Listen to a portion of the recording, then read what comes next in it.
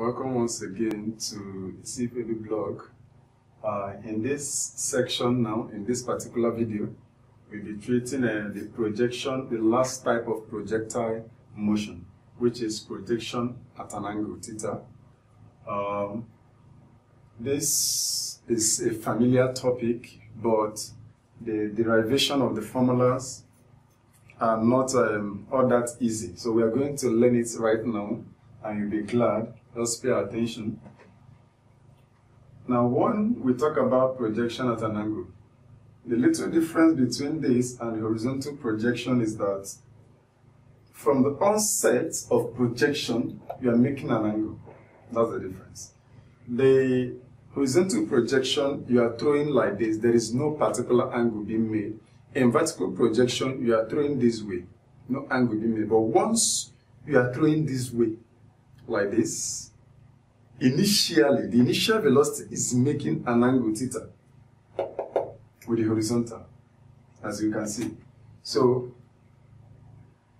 because this initial velocity is making an angle theta, it can also be resolved into two components: the horizontal component of the initial velocity and the vertical component of the initial velocity. So, if I bring this diagram out, we have something like this. This is US, and this is UY. This is theta. So this is what we have. Now we are going to resolve, completing this young man. Here is also UY. How do you resolve to the horizontal and to the vertical? If you are resolving for vertical component, for instance, vertical component of the initial velocity, vertical component of the initial velocity, which is y. The vertical component of the initial, u means initial, while v means final velocity. So the vertical component of the initial velocity, provided we are talking about vertical, we are dealing with, this is x-axis, this is y-axis. So we are talking about uy. Y-axis is for the vertical, y-x-axis is for the horizontal. So what do? Just close this as if you didn't see this. Now what are you working with? You are working with uy and u. This, facing this, is the opposite hypotenuse. So in SOHCAHTOA, we are making use of SO. We have opposite and hypotenuse. So what we have here is sine theta is equal to opposite, which is uy, u sub y, divided by hypotenuse, which is the initial velocity u. Now, when you cross multiply, our initial vertical component, our vertical component of the initial velocity becomes u. This will multiply this, sine theta. U sine theta. So if you are asked to solve the vertical component of the initial velocity, not the vertical component of the velocity, initial velocity, what you are making use of is uy is u sine theta. Now, what of the the horizontal component of the initial velocity? I'm going to clean this way. We are making use of u and ux, which is adjacent hypotenuse. Adjacent and hypotenuse is k. So we have cos theta is equal to adjacent is u sub x over hypotenuse, which is u. So when you cross multiply, this horizontal component of the initial velocity becomes u cos theta.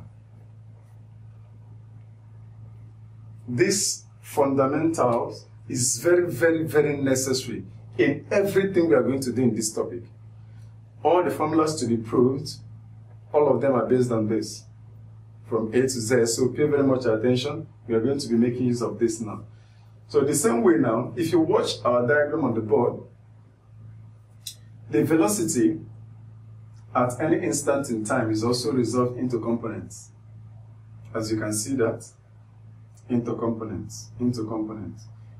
But they are all dependent on the initial velocity, same as this. So we are going to forge ahead now and get our velocities before we enter into the time of flight, just like we did in horizontal projection. Let's get what this vertical projection, vertical component of the velocity is before we enter the time of flight, maximum height, and the range. Okay, firstly, Vx is still called the same name, the horizontal component of the velocity at time t. So that is Vx, the horizontal component of the velocity at time t. So that is Vx. So in this case now, if we want to prove, we know that u plus gt, u plus gt. So when we're talking about Vx, so Vx is equal to ux, Vx is equal to ux. Anything we are dealing with the fundamentals. So what we have here is that Vx is equal to, what is ux? U cos theta. Now let's talk about the vertical component of the velocity, Vy, as time t. Let's see how that goes. Now we are talking about the vertical component of the velocity as time t, Vy. So in this case now, Vy is, if we use the first equation, uy plus gt. Now when it is coming down, you make use of this, but sometimes if you are asked to calculate Vy at this point, when it is going up, this changes to minus. But if we are asked to calculate for gy here now, we're going to have something of this nature. I mean Vy at this point, the projectile is at this point V, and we have our phi here. So at this point it is going up. This will now be Vy is equal to uy minus gt. So, but if it is coming down this side, we are making use of plus because it's favoring gravity. But against it, it becomes minus. So always know the point where they are asking you the question. Okay, now we have that Vy. Let's just make use of this when it is going up. Vy is equal to uy is, from our proof, is u sine theta minus gt. This is Vy. So depends on the question, but if it is here, coming down becomes plus, this changes to plus. Going up this way changes to what? Minus. Be very careful. So that is Vy. Now, what is the resultant velocity, which is V? The velocity at any time. The velocity at any time, V. V is simply square root of what? Vx squared plus Vy squared. The velocity V is equal to square root of Vx squared plus Vy squared. We have gotten Vx to be what? U cos theta. While Vy is U sin theta minus gt. After calculating this, anything you get after doing this calculation gives you Vy. Okay, the same thing here. Now, next thing they can ask you is the direction of V. The direction of V is simply on the direction of V, which is, that is theta. Is it theta? Okay, phi. Is tan phi is equal to opposite, which is Vy, over adjacent, which is Vx. As easy as that. anything you get, remember Vy is u sine theta minus gt, while this is u cos theta. So anything you get, divide and take the tan inverse of that. That gives you direction at any instant in time. Okay, that is that. The same thing is applicable here. The same thing is applicable here. The difference is that in this case, you are not making use of small t. You are making use of capital T. That's just the difference. So Vx max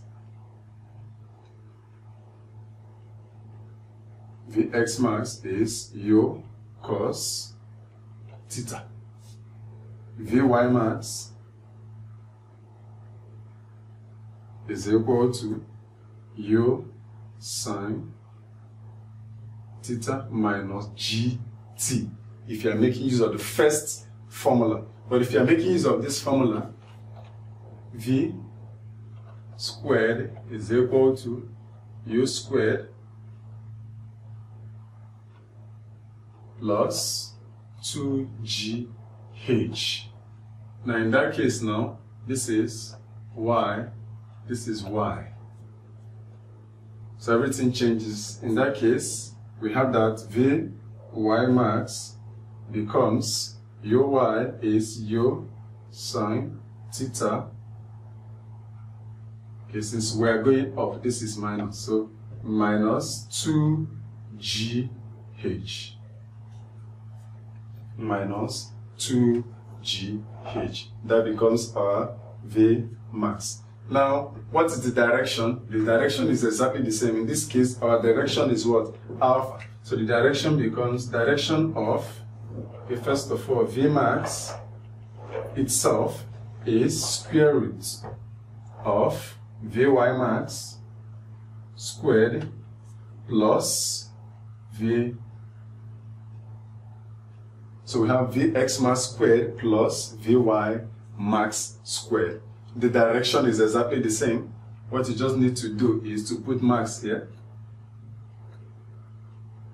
So the direction of this,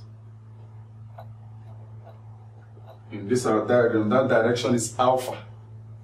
That is alpha. Here changes to alpha. Is max. Here is capital T. That is all. That is all. Here it also changes to what? Max. So once you have learned the first one, this is the same thing. Just change anywhere you see capital H, small h is capital H, capital T, you replace it. That is all. Okay, now with all the concepts concerning the velocity now, we are going to enter the time of flight under projection at an angle. How to get the formula and how to use it. Another thing is the maximum height, and lastly, the range.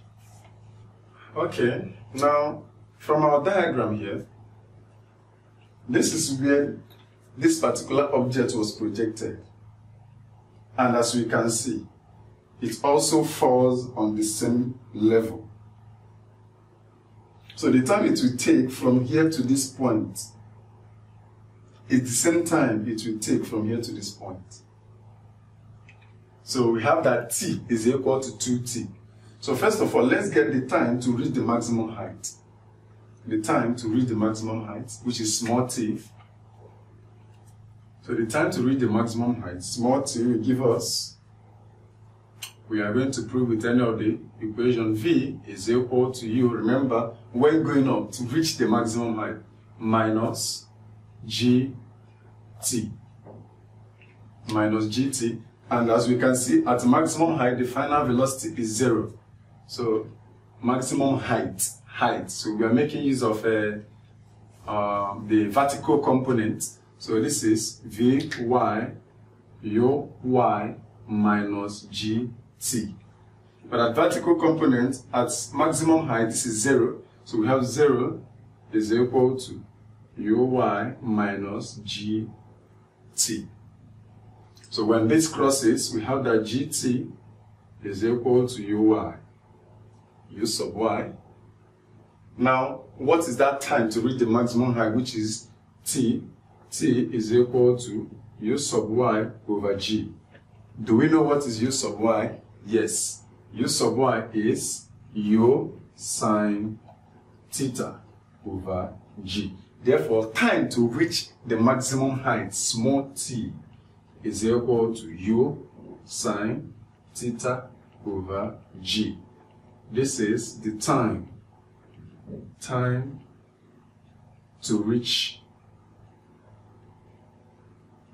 the maximum height. Time to reach h is the maximum height. So time to reach the maximum height h is U sine theta over G. So I believe this is clear. I don't want to claim. Let me show you something here. Then, what is the time of light? We have already developed the fact that it will fall on the same plane of projection, which means that the time it will take to reach here, in the same time it will take to reach here. So that means that t, which is the time of light, capital T, is equal to 2t. Yeah, because t plus t will give me 2t. That simply means 2. What is t now? We have seen that t is U sine theta over G. So note this is the time of light, and I believe these are the formula. This is actually a formula you see in your textbook. T is equal to 2U sine theta over G. Now this is how to derive that. If they ask you calculate, most times in projection at an angle, questions are normally asked the same plane of projection, nothing changes. The same plane of projection. So time of light, 2U sine theta over G. Time to reach the maximum height, U sine theta over G. But in case, what do you call it? The plane of projection change here. It's possible. You can project something at an angle, instead of falling here, it falls further or before that. So in that case now, your time of flight changes to U sine theta over G plus square root of 2h over G. So this is used when you have different plane of projection. Why this one is the same plane of projection? This is not popularly known because questions are mostly not asked on this, but on this. So but note the two of them. Okay, so this is what's all we need to know about the time of flight, the same plane of projection, different plane of projection. Now let's talk about the maximum height. Now the maximum height can actually be derived from two different formulas. That is the two equations of motion. The last two equations of motion, that is where we can see the maximum height. So we have the second equation of motion, h, is equal to U plus half gt, half gt. So in this case now, what we have here is, remember, at maximum height, this is 0. So here is 0 plus, so I have gt squared, half gt squared. So this gives us gt squared divided by 2. Half gt squared means gt squared divided by 2. Now, this is equal to doing half g over 2 times t squared. T squared means time to reach the maximum height, and that time to reach the maximum height is U sine theta over G. Everything squared. Remember, t is squared. T is squared, so you have U sine theta over G, all squared. So we have that our maximum height is equal to G over 2 times U squared gives us U squared, sine theta squared gives us sine squared theta, divided by G squared gives us what? G squared. G can cancel one of these. Therefore, our maximum height becomes U squared sine squared theta over 2 times 1g that is remaining. So this is your formula for maximum height under projectile. You have U squared sine squared theta over 2g. So you can use the second equation of motion to derive that. You can equally use the last equation, what is the third equation of motion. So I believe this is clear. If you have any question, you can ask. Let's go over to the third. Let's see how to use the third equation to see if we are going to get the same thing. Now, using the third equation of motion, the third equation says that v squared is equal to u squared plus, okay, this is now when it is coming down, that is minus 2gh minus 2gh. So this is very direct. We know at maximum height, final velocity is 0, so this is 0, while we are talking about vertical. So this is uy squared minus 2gh. If this crosses, the sign changes to 2gh is equal to uy squared. Now, make h the subject of the formula. H becomes uy squared divided by 2g. What is uy? We know that uy is u sine theta. Everything squared divided by 2g. Open this bracket, h becomes u squared is u squared. Sine theta squared is sine square theta over 2g. So anyone you like, if you like, you use the first one. Anyone that seems easier for you, the first one or the second one, you still arrive at the same answer. As you can see, u squared sine square theta over 2g. This is the formula we use to calculate the maximum height. Okay, now let's quickly see how to derive the range. The range, which is another important term here, the range. Now we can get the range using the second equation of motion. Now we have that S is equal to ut plus half gt squared, but in this case, we know that the horizontal distance here is r, which is the range, and we are making use of not ordinary time, but the time of flight, t, plus, this does not exist horizontally, acceleration due to gravity, so this is 0. 0 multiply everything, here becomes 0. So we have that r, so this is x, since we are talking about horizontally, so ux we know is u cos theta times, what is t? T is 2u sine theta over g. Now, r is equal to, if we bring everything together, u times u gives us u squared. So we have u squared 2 cos theta sine theta divided by g. U times u is u squared. This 2 is still here. Cos theta sine theta over g, because this is over 1. Now, this is a standard trigonometric function. This is a standard trigonometric function that we know that 2 cos theta sine theta is equal to sine 2 theta. You can use your calculator and verify that. Get any angle of your choice and put it for theta. Do this, you see that it's the same thing as, if you like, put 45 degrees. That is 2 times 45 is 90. Sine 90 is 1. If you put 45 here, put 5 here, multiply by 2, press everything, it's still going to give you 1. So this is a standard trigonometric function.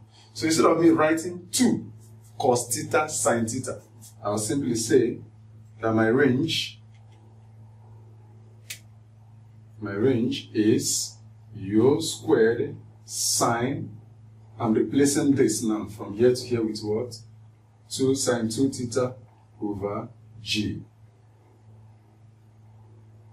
So this is your range.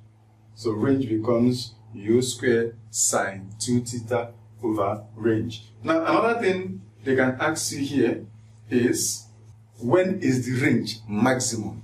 When is the range maximum? So note that. So we have Rmax exists.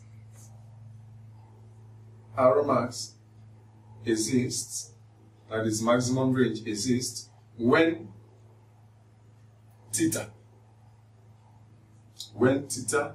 is 45 degrees or 2 theta is 90 degrees. Please note that when theta is equal to 45 degrees, that is 2 times 45 is 90, or when 2 theta is 90 degrees. So that sine theta, so this now becomes Rmax, will now be u squared sine 90 degrees over g. And we know that sine 90 is 1. Sine 90 is 1. 1 times u squared will give us u squared over g. So that is our maximum range. Note this, very important. So R is max when theta is 45, is equal to 45, or when 2 theta is 90 degrees. So the formula for the maximum range is simply u squared over g. If you have any question, you can ask.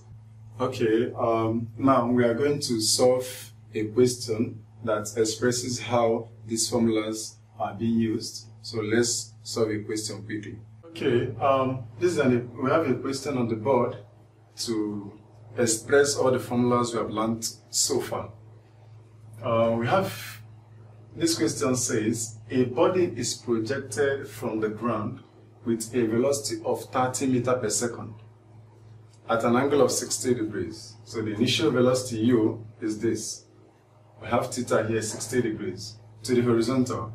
Calculate, our question says the time of flight. II says the horizontal range. Now the triple I says the velocity with which it strikes the ground and its direction. They need the direction of velocity. We are giving g in bracket. So to solve this, we put down our solution. I, the time of flight, t, we know is 2u sine theta over g. So we have 2u sine theta over g. Now what you need to do here is just to substitute your parameters and punch in your calculator. Now we have 2 times, what is u? U is 30 meters per second times sine theta, we know is the angle 60 degrees divided by g in bracket, which is what? 10. So when we multiply this cancels. We have 6 sine 60 degrees. What we have as our time is 5.2 seconds to 1 decimal place.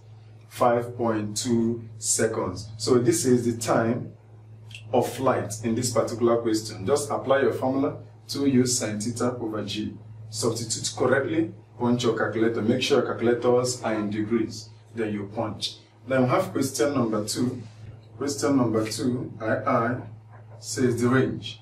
We have the range is u squared sine 2 theta over g. Take note of your formula. So what is u? We already know u. 30 squared sine 2 times theta is 60 degrees divided by g, which is this. So if you punch correctly, 30 squared should give you 900. 2 times 60 is 120. So 900 sine 120. 900 sine 120. Anything you get divided by 10. So we have 77.9 meters. 77.9 meters. So that is the range in this particular question. Now the last question we have here is the velocity with which it strikes the ground. Please be very careful. I'm going to clean. Now the velocity with which it strikes the ground, which is Vmax, with which it strikes the ground. So in this question, we are looking for Vmax. And we know you cannot get Vmax. Vmax formula says square root of Vx max all squared plus Vy max squared. So you cannot solve this without knowing these two. this is not a problem. We know that Vx max is equal to u. And u, according to our question, is 30. So we have 30 already. Vy max is equal to u sine theta minus gt. U sine theta minus gt. So u is 30 sine 60 degrees minus, I have 10 times, what is t? We have calculated our t, which is time of flight, to be 5.2. 5.2. So we multiply this, 30 sine 60, this is 25.98 minus 10 times that is 52.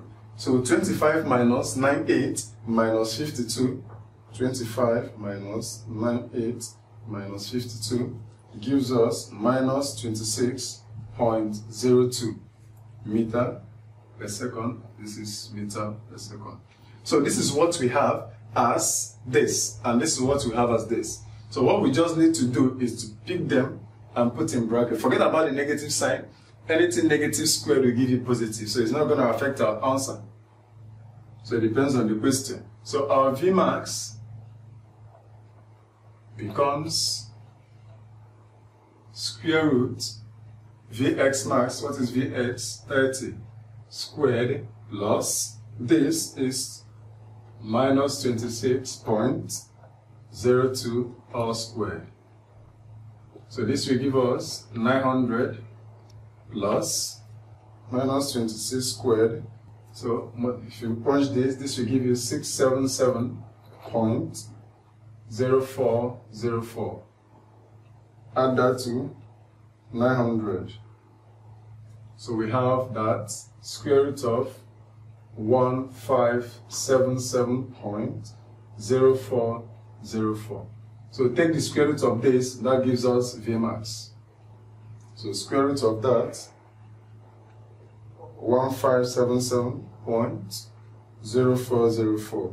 So this will give us 39.7 meter per second. 39.7 meter per second. So this is what we have, 39.7 meter per second. Now the direction of this, the direction is going to give us, let's call that direction phi. Tan phi is equal to opposite, which is Vy max, over adjacent, which is Vx max. Now, there is an easy way of solving this actually. Anytime you are given something like this, instead of applying this formula, which is still, this is wasting of time, especially for those in JAMB, just know that the direction of the velocity before hitting the ground is the negative of the angle given. Our angle given to us in the question is theta, which is 60 degrees. Therefore, the direction phi is simply minus theta. Minus theta. This will give us minus 60 degrees. For exam's sake, you don't need to solve. But if you want us to show that using this, what you just need to do is, we already know what this is. We have tan phi is equal to Vy max is u sine theta minus gt. Y Vx max u. Using this is what we have. But we know that t, which is the time of flight, is 2u sine theta over g. So putting this here, tan phi becomes u sine theta minus g times, what is this? 2u sine theta over g, everything divided by u cos theta. So this we cancel this, as we can see. So the only thing left here now is u sine theta minus 2u sine theta over u cos theta. Now u sine theta minus 2u sine theta, only one will remain. This side, the magnitude of this is bigger than this. So what we have now is, I just want to show you how, because I know some will ask how did we get this? Now this is, this minus this will give us that tan phi will be equal to minus, because 1 is there, 1 minus 2 is minus 1, so minus u sine theta over u cos theta. This can cancel, so we have that tan phi is minus sine theta over cos theta. And we know that this is a standard derivative, standard trigonometric function. Sine theta cos theta is tan theta. So what we have here is tan phi is equal to minus tan theta. So have you seen? So if theta cancels theta, phi is equal to minus theta. So instead of solving this long journey, that's the purpose of this question. Instead of solving this, trying to input everything, just anytime they ask you the direction of the velocity before hitting the ground is the negative of the angle given to you in question. So in this question, the angle is 60 degrees, therefore the opposite of that is just minus 60 degrees. For more questions, go to the exercises section and the past questions section, both JAMB and WAEC. You are going to see a lot of questions concerning this. Thank you once again. Subscribe to our YouTube channel, like, and also share. We meet in our next video.